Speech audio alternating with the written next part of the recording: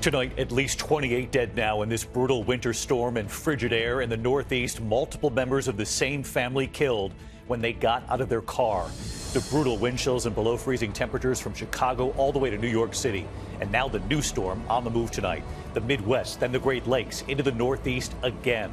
Tonight, the deadly accidents on the highways in Pennsylvania. Several members of that same family killed when they got out of their car after a crash and were then hit by a tractor trailer. Tonight, Buffalo issuing a travel ban, closing schools. Washington, D.C. to Philadelphia to New York, all bracing for the next system coming. Rob Marciano timing it out. In New York City tonight, the manhunt for a possible serial stabbing suspect. Authorities say surveillance images show him armed with a hunting knife. At least 3 victims attacked just today. One victim stumbling into a dry cleaner's for help. Stephanie Ramos with new reporting. Also in New York, an explosive day in court at the civil defamation trial against Donald Trump. A jury already finding Trump liable. With his accuser, Carroll, on the stand today, Trump lashing out. The judge threatening to kick him out of court. The disturbing video tonight, a 14-year-old boy with autism tased by police in his own backyard. The boy suffering a broken hip. The family calling it a case of mistaken identity. An officer can be heard questioning if they have the right person. The news from the UK tonight, Princess Catherine in the hospital for weeks after undergoing abdominal surgery. What we've now learned tonight, and King Charles will have surgery next week. Back here in the U.S., the high-stakes meeting at the White House today. Late today, President Biden urging congressional leaders to move forward with aid for Ukraine. Speaker Mike Johnson insisting the border here comes first. Mary Bruce at the White House. There is news tonight about the 10-year-old boy attacked by a shark, what we're now learning about his condition. Tonight, the NBA coach dead. The Golden State Warriors stunned by the death of their assistant coach. Tonight's game called off. And America Strong tonight, the romantic proposal on the beach. And the little girl who had something else in mind. You have to see this. From ABC News World Headquarters in New York, this is World News Tonight with David Muir. Good evening, and it's great to have you with us here on a Wednesday night. We do begin tonight with a new storm coming, with this nation already in the grip of a deadly Arctic blast. At least 28 people have been killed since Sunday across this country. The brutal wind chills from Chicago to New York City, and now the Midwest, the Great Lakes, and the Northeast bracing again. This newest system tonight, starting in the west, moving into the Dakotas and the Midwest tomorrow, then the Great Lakes, combining with yet another system in the south, and then barreling right up the East Coast, as you can see again. More snow, frigid temperatures behind it. And the death toll now growing. The tragic story on Interstate 81 near Scranton, Pennsylvania. 5 members of the same family who got out of their cars after an accident were then killed by a tractor trailer. A travel ban remaining in effect for parts of Erie County in western New York tonight amid another round of lake-effect snow. Several feet in Buffalo, up to 3 additional feet by tomorrow night. Rob Marciano with the forecast tonight, and Trevor Ault at LaGuardia Airport leading us off tonight. Tonight, that deadly Arctic blast fueling a lake-effect snow machine, bringing feet of fresh snow to western New York. A state of emergency in Erie County. An army of plows out in force, front loaders full of snow. If you don't need to go outside, please don't go outside.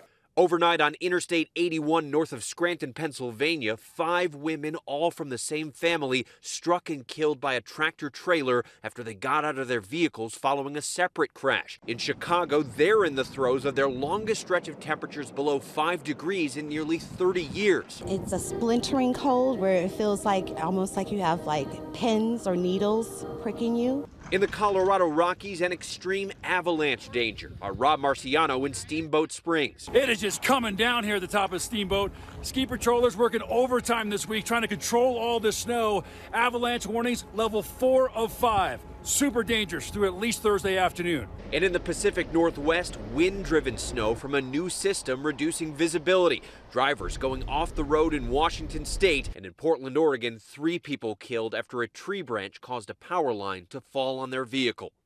And David, the cold and the storms continue to cause major problems for airlines. Once again today, more than 1,000 flights canceled, about 5,000 flights delayed. And now the airlines are preparing as yet another storm is set to move into the Northeast. David. All right, Trevor Ault leading us off again tonight. Trevor, thank you. Let's get right to senior meteorologist Rob Marciano tracking it all. It just keeps coming, Rob.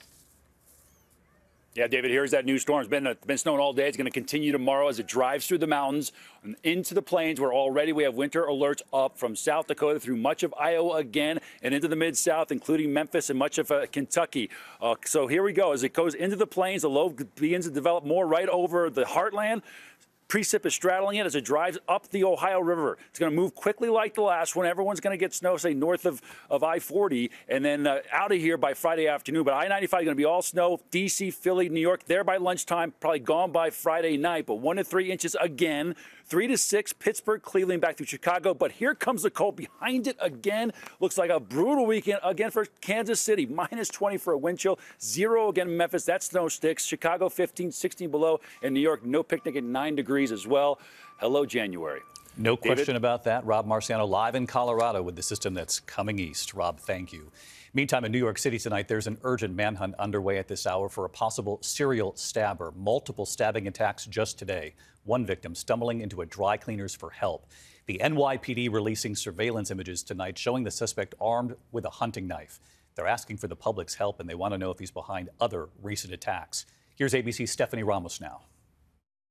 Tonight, an urgent manhunt in New York City for this suspected serial stabber police say is behind multiple attacks in less than 2 weeks. Obviously, this person is armed and dangerous. So if you know something, call the NYPD immediately. Around 8 this morning, authorities say the suspect stabbed 3 men in separate attacks in Queens. One of the victims stumbling into Bruce Ann's dry cleaners for help. He said he's just walking on the street and some young guy behind him, he just stepped in his back. Tonight, police releasing these images of the suspect armed with a hunting knife. Authorities believe he is responsible for at least 2 other assaults in Queens, including a woman stabbed in her torso just a day ago. And in Brooklyn, investigators working to determine if a knife attack on a train this morning is also linked to the suspect, the victim suffering a non-life-threatening injury to the stomach. David, all of the victims are expected to survive, but as authorities search for this suspected serial stabber, they are warning New Yorkers the suspect is armed and dangerous, so they should stay alert. David. All right, Stephanie Ramos tonight. Steph, thank you. We turn now to the drama in a Manhattan federal court. Writer Carroll taking the stand in her defamation case against Donald Trump. A jury already finding Trump liable in the case before. Trump in the courtroom today, Carroll testifying when Trump made himself heard. The judge threatening to eject him, and Aaron Katersky at the courthouse. Tonight, fireworks in the court. Donald Trump face-to-face with Carroll. A jury has already found him liable for sexually assaulting her in a dressing room at Bergdorf Goodman in the 1990s and then defaming her. Carroll's now suing Trump a second time, saying he continues to badmouth her. Carroll testified, "I'm here because Donald Trump assaulted me, and when I wrote about it, he lied and he shattered my reputation." She told the jury, "I've paid just about as dearly as is possible to pay."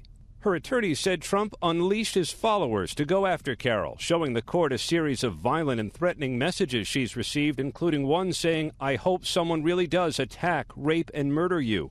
Carroll says she now lives on hyper alert with a pit bull patrolling her house and a gun by her bed.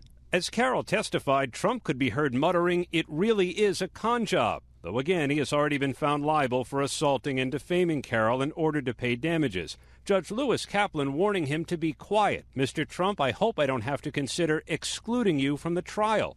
Trump throwing up his arms, "I would love it. I would love it." The judge responding, "I know you would, because you can't control yourself." Tonight, Trump's still claiming he doesn't know Carroll, even though her attorneys showed this picture. Trump and Carroll greeting each other in 1987. This is a person I have no idea until this happened, obviously. I have no idea who she was, and nor could I care less. The jury will now decide how much more Trump owes Carroll for his continued insults, including his statement that she's not my type, which Carroll says she took to mean I'm too ugly to assault. Trump has already been ordered to pay Carroll $5 million in damages. She's now looking for at least another $10 million. David, she'll be back on the witness stand tomorrow for more cross-examination. David. Aaron Katersky at the courthouse tonight. Aaron, thank you. Now to New Hampshire tonight, less than a week to go until the New Hampshire primary. Former President Trump taking aim now at Nikki Haley, who has pulled within single digits of Trump in the polls there. And Ron DeSantis determined to keep going. Here's Rachel Scott. He's trailing in New Hampshire, but today Florida Governor Ron DeSantis urging his supporters to stick with him. This is going to be a long slog. But DeSantis is leaving New Hampshire tonight and heading to Florida. He'll be back on Friday, but he's spending the final weekend before the primary in South Carolina, where he's now moved the majority of his staff. That contest, not until February 24th. It comes with New Hampshire polls showing former South Carolina Governor Nikki Haley within single digits of the frontrunner Donald Trump. We came out strong. Now we want to finish New Hampshire and come out even stronger. Trump ramping up his attacks on his former UN ambassador, saying she's not tough enough. Nikki Haley is a disaster. And honestly, she was not a good negotiator. She was not a good negotiator. But when Haley left his administration, Trump had nothing but praise. She's done an incredible job. She's a fantastic person. Haley now tying Trump to President Biden, saying it's time to move on from both of them. The majority of Americans think that having two 80-year-olds running for president is not what they want. Donald Trump tension down in New Hampshire tonight, where he'll hold a rally here in Portsmouth. Nikki Haley holding a competing event, insisting that her campaign is the best hope of stopping what she calls the Biden-Trump nightmare. David. Rachel Scott again tonight. Thank you, Rachel. We're going to turn now to news from the UK tonight, where Princess Catherine will be in the hospital for as many as 2 weeks after undergoing abdominal surgery. What we've now learned, and Buckingham Palace now revealing that King Charles will also have surgery next week, and why they say he wanted his diagnosis to be shared. Here's our foreign correspondent, James Longman, from London. Tonight, health scares for the most senior members of Britain's royal family. Kensington Palace revealing the Princess of Wales underwent abdominal surgery yesterday and will have to recover in the hospital for as many as 14 days. The palace says the princess's condition is not cancerous, but did not share any more details, adding Catherine hopes that the public will understand her desire to maintain as much normality for her children as possible and her wish that her personal medical information remains private. The 42-year-old princess, who was last seen at Christmas, will now be out of the public eye until after Easter. And not long after Kate's news emerged, Buckingham Palace released a statement saying King Charles will also undergo surgery next week. In a statement, the palace said, in common with thousands of men each year, the king has sought treatment for an enlarged prostate. His Majesty's condition is benign. Prostate problems are common among men Charles's age. The 75-year-old will stay at the hospital overnight and has also cancelled engagements until he recovers. David, the King remains able to fulfil his constitutional duties, but Prince William is also going to have to take a bit of a step back to look after their children and, of course, his wife as she recovers. David? James Longman in London tonight. James, thank you. Back here at home into the disturbing video, a 14-year-old boy with autism tased by police in his own backyard. The family calling it a case of mistaken identity. An officer can be heard questioning if they have the right person. Alex Perez with the police video tonight, and we warn, it is disturbing. Tonight, parents outraged after they say their teenage son with autism was mistaken for a suspect and tased by police outside Chicago. Body camera video obtained by our station WLS is showing officers apprehending 14-year-old Avarius Thompson last November. Get your hands up! Hands up! Hands up! Sit down! Thompson's family says he was returning home from getting snacks at the grocery store when he was tased multiple times in their own backyard. Don't move! You move, you gotta get some more! Dalton, Illinois police say they were called to assist neighboring Riverdale police who were searching for 4 suspects, 2 carrying rifles and a handgun.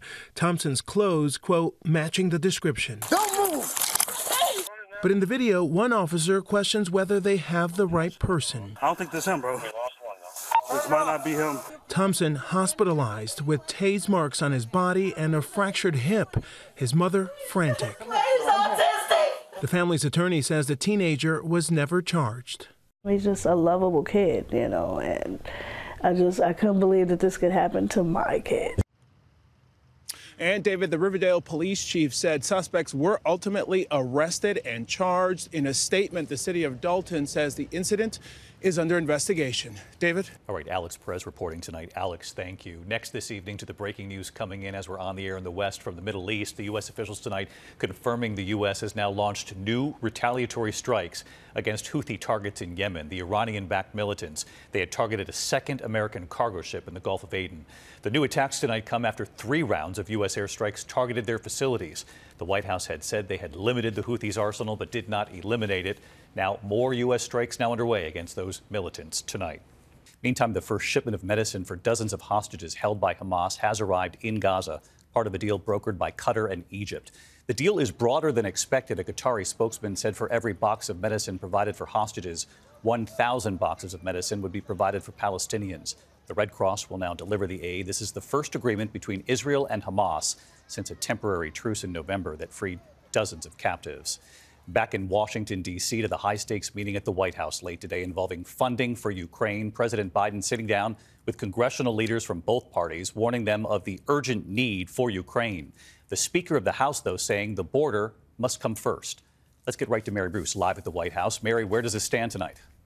Well, David, tonight both sides are describing this meeting here at the White House as productive, but right now the path forward still is not clear. Republican Speaker Johnson saying that while he understands the need for more funding for Ukraine, they have to tackle U.S. border policy first. Now, President Biden has said he is willing to compromise, but it's still not clear what he would be willing to accept. And the White House tonight well aware that a bipartisan deal is now coming together in the Senate.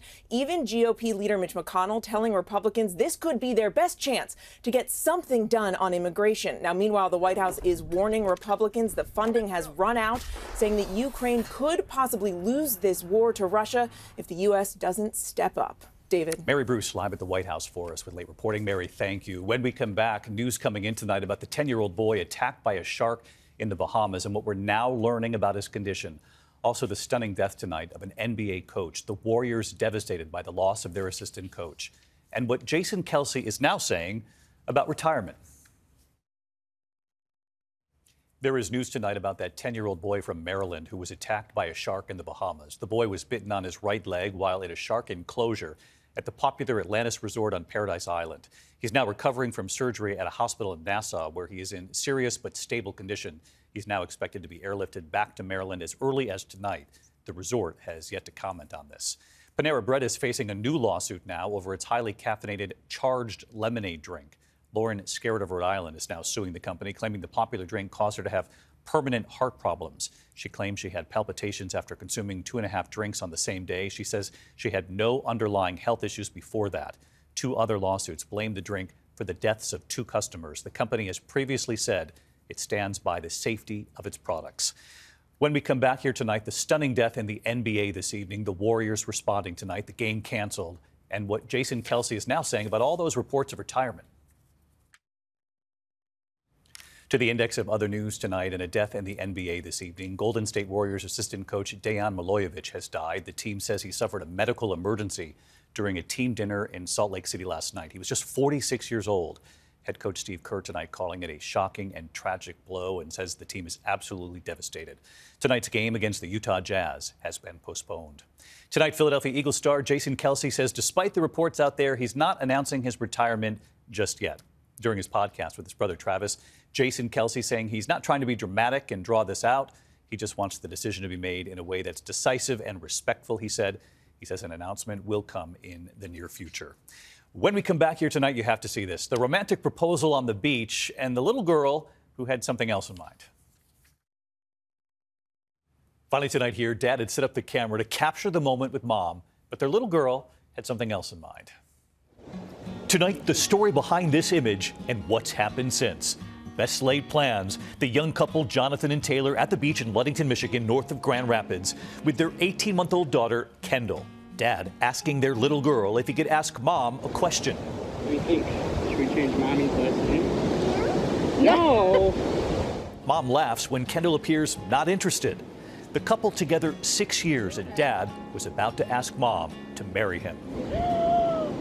You can see Mom's reaction, Dad down on one knee, proposing. But watch their daughter. She spots the phone Dad had put down to capture the moment. And the moment becomes more about her.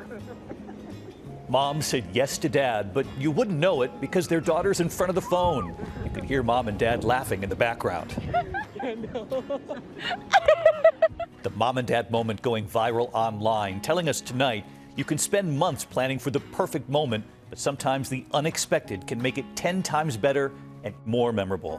And tonight, just look at them now.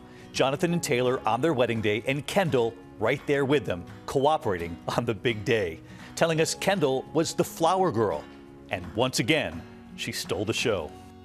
I think Ken will be stealing the show for years to come. Beautiful family. Congratulations. I'm David Muir. Good night. Thank you for making World News Tonight with David Muir, America's most watched newscast.